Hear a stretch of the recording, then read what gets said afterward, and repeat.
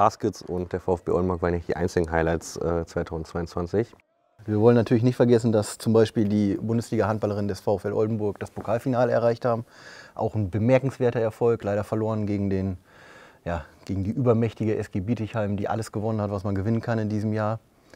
Und natürlich vor den Toren Oldenburgs darf man auch nicht vergessen, Werder Bremen, direkter Wiederaufstieg.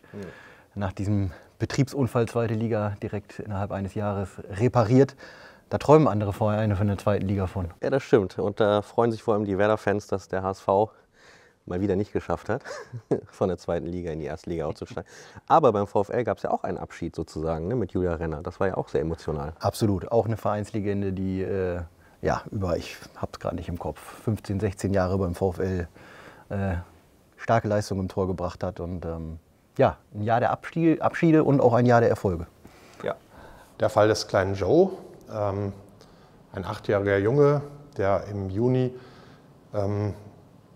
verschwunden war und auch mehrere Tage verschwunden geblieben ist. Das hat eine riesige Welle der Hilfsbereitschaft hier in Oldenburg ausgelöst, hat aber auch gezeigt, wo die Grenzen sind von natürlich Berichterstattung, aber auch von ehrenamtlicher Hilfe und wo der Unterschied liegt zwischen ehrenamtlichem Engagement in solchen Fällen und professioneller Hilfe.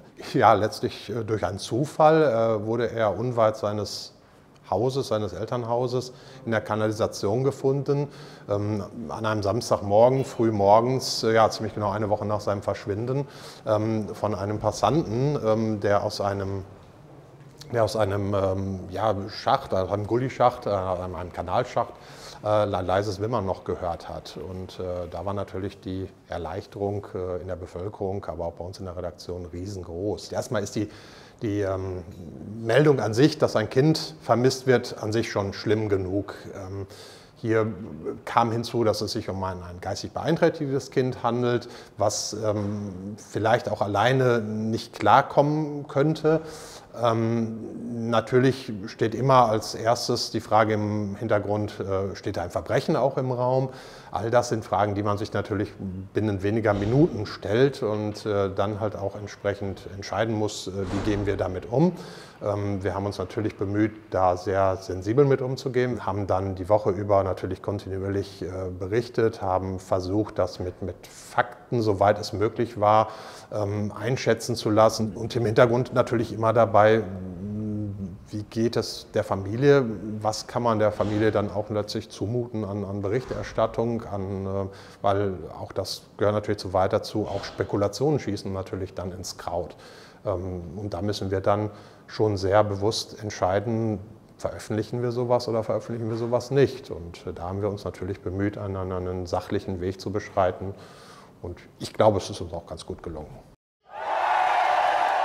Angenommen, Test bestanden, 1+.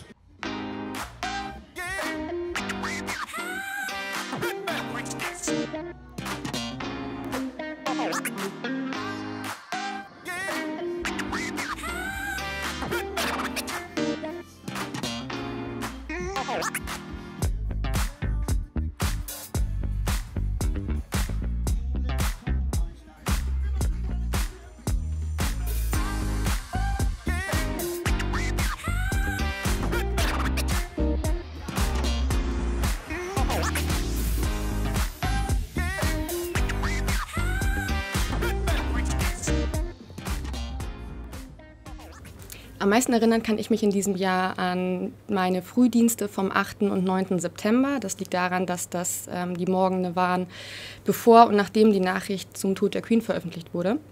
Ich kann mich erinnern, dass am 8. September gegen Mittag irgendwann eine kleine DPA-Meldung kam, dass es der Queen wohl nicht so gut geht. War jetzt aber kein Grund, um da jetzt einen riesen Fass aufzumachen. Und abends, als ich dann ferngesehen habe, kam dann irgendwann dieser rote Balken unten, Eilmeldung, die Queen stirbt mit 96 Jahren. Und dann saß man da erstmal und dachte sich so, oh Gott, was ist jetzt wohl los in der Redaktion? Das muss irgendwie gegen 7:30 gewesen sein. Mein erster Gedanke galt dann tatsächlich meiner Oma, weil die ist ein riesengroßer Queen-Fan und ich habe mir gedacht, oh Gott, wie bringen wir ihr das bei? Der zweite Gedanke war dann, wie gesagt, was ist in der Redaktion los? Und dann habe ich meinen Kollegen in der Spätschicht geschrieben, ob ich die irgendwie unterstützen kann.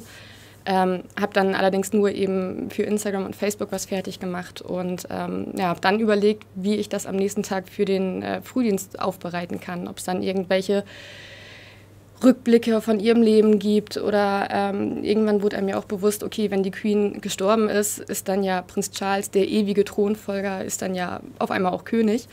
Wann ist die Krönung, wie läuft das ab? Und ich weiß noch irgendwie, natürlich am 9. September gab es gar kein anderes Thema. Gerade auf Social Media wurde das natürlich groß gespielt, das hat die Leute auch einfach interessiert.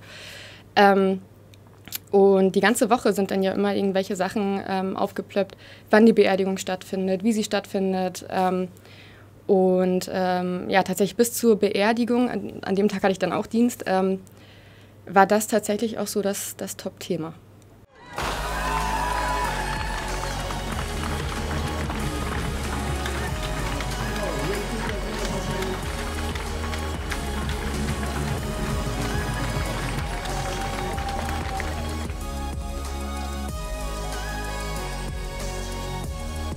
Mein persönliches Highlight des Jahres war auf jeden Fall mein 4-wöchiger Aufenthalt auf Jüst. Ich durfte 4 Wochen lang von Mitte Oktober bis Mitte November auf Jüst leben und über alles, was auf der Insel ist, berichten. Da ist mir vor allem der Altenpfleger Hermann Wölfel im Gedächtnis geblieben. Den habe ich schon direkt am Anfang des Aufenthalts kennengelernt. Und ich fand ihn so beeindruckend, weil er sich aufopferungsvoll um die alten Menschen auf Jüst kümmert. Er ist rund um die Uhr für sie im Einsatz und hilft ihnen, wo er nur kann. Das hat mich sehr beeindruckt, weil er ja für seinen Beruf brennt und immer sagt, dass er nicht arbeiten muss, sondern arbeiten darf.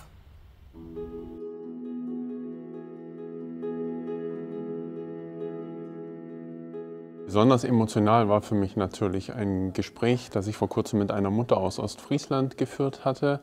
Die hat vor ziemlich genau einem Jahr, im Dezember 2021, ihre Tochter in Brake verloren. Die Frau, Mitte 20, auch selbst Mutter eines kleinen Kindes, wurde mutmaßlich von einem Bekannten erstickt. Und ja, die Mutter des Opfers hat dann eben erzählt, wie sie diesen Alltag bewältigt, wie sie den Verlust erträgt, wie sie ihr Leben jetzt neu in den Griff bekommen muss. Sie muss sich auch um die Tochter bzw. um ihre Enkelin jetzt kümmern.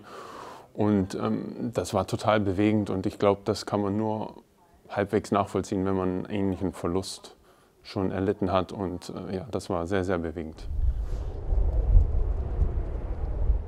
Die massiven Folgen des Ukraine-Krieges für den Energiemarkt werden auch für uns hier im Nordwesten ganz neue Themen bringen. Wir entwickeln uns hier gerade zur Energiedrehscheibe auf dem klassischen Energiemarkt. Seit dem 4. Adventswochenende gibt es ein LNG-Terminal in Wilhelmshaven. Die Stadt an der Jade wird, glaube ich, ein ganz zentraler Punkt für die künftige Energieversorgung hier in Deutschland sein. Gleichzeitig in Etzel gibt es die großen Gaskavernen, die ja plötzlich auch in aller Munde sind.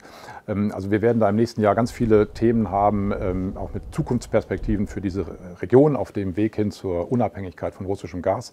Parallel dazu sind wir hier im Nordwesten schon sehr stark auch im Bereich der erneuerbaren Energien. Also ich glaube, da steckt ganz viel Potenzial drin für die Unternehmen, für die Menschen hier oben im Nordwesten. Und das ist bei aller Tragik der Begleitumstände dann sicherlich auch eine gute Nachricht, die uns sicherlich im nächsten Jahr auch intensiv beschäftigen wird.